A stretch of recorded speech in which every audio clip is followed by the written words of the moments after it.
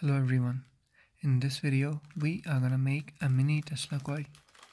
I ordered this Tesla coil kit from online. It basically comes with everything that we need for this project. At the end of this video, I will also provide you with the circuit diagram. So if you do not want to buy this kit, you can use that.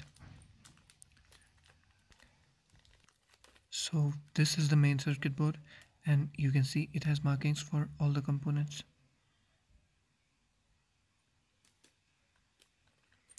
These are all the components we need: resistors, and values of all the components will be provided in the circuit diagram. We have the heatsink for the transistor, a switch,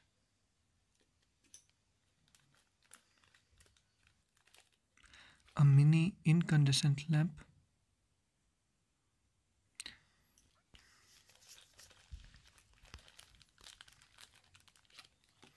we have an LED,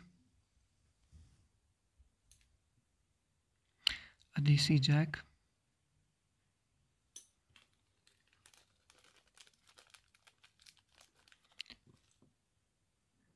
the main transistor.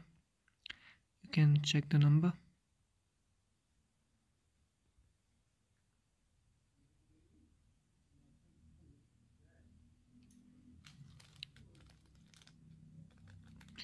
We have the capacitor.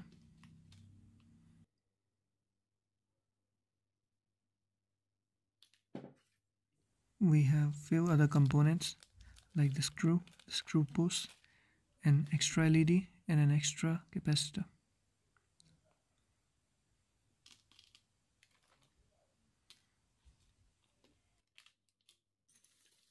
And I forgot to mention the main thing, that's the copper coil. If you are winding this coil at home, make sure to give at least 300 turns. So let's start first by adding the heatsink to the circuit board. Like I mentioned earlier, everything is written on the circuit board. R stands for the resistor, S for the switch, T for the transistor, C for the capacitor, and T1 for the coil. All the things are straightforward, we just need to solder the components on their place.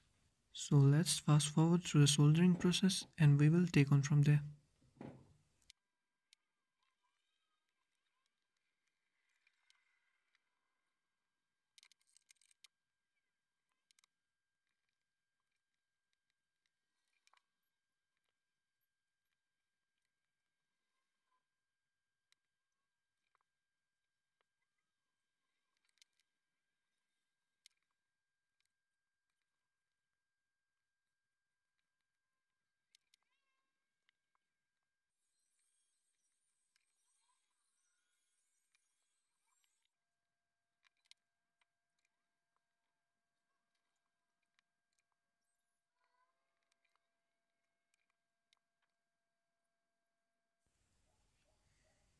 So after soldering the coil to the circuit board, you have to use super glue to hold the coil in its place.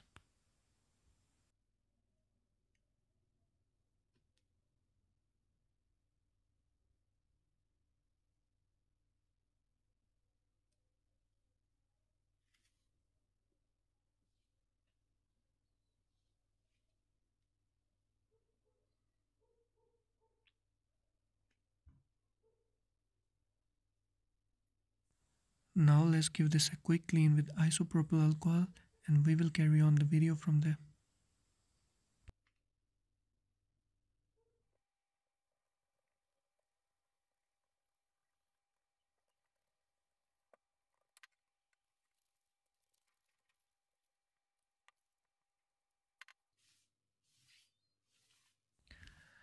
So the coil is ready to be tested, but before that let's install these screw posts.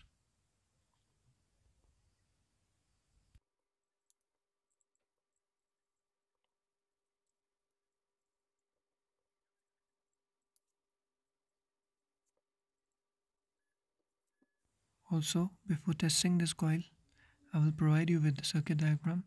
If you're making this coil at home, you just need to follow the circuit diagram.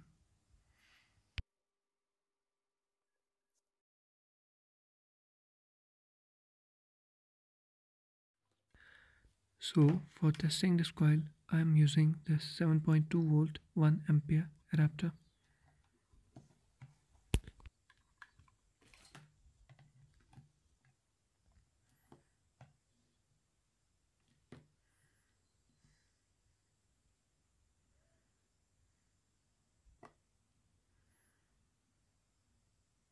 As I can feel, the MOSFET is getting a little warm but not too hot. So should be perfectly fine.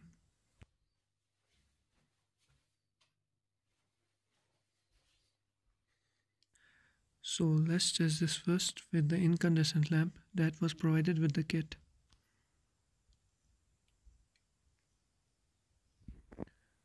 You can see as I move this lamp close to the coil, the high voltage produced by this coil ionizes the gas inside of this lamp, which makes it to glow up.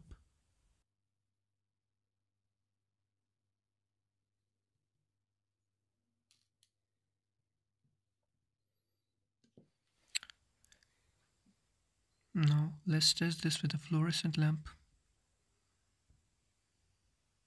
As you can see, when I move this lamp close to the coil, it also starts to glow up. This coil is pretty powerful.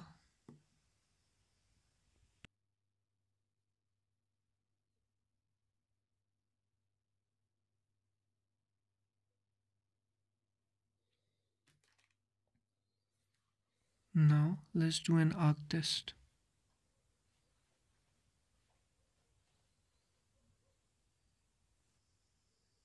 As you may see, it produces a tiny arc. This is because we supplied this only with a voltage of 7.2 volts. If we increase the voltage to 12 volts, this should produce a decent spark.